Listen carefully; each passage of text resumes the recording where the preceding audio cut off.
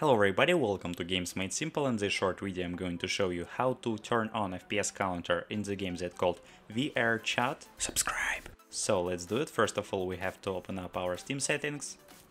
Here we need to choose an option that's called in-game, and right here we can choose an option in-game FPS counter. It will make a position for our FPS counter. I've already chosen that called top right, and we have to choose a high contrast color if you want to make your FPS counter green, and I've already chose it as well.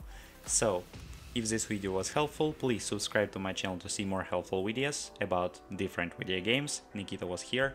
Bye. Wow.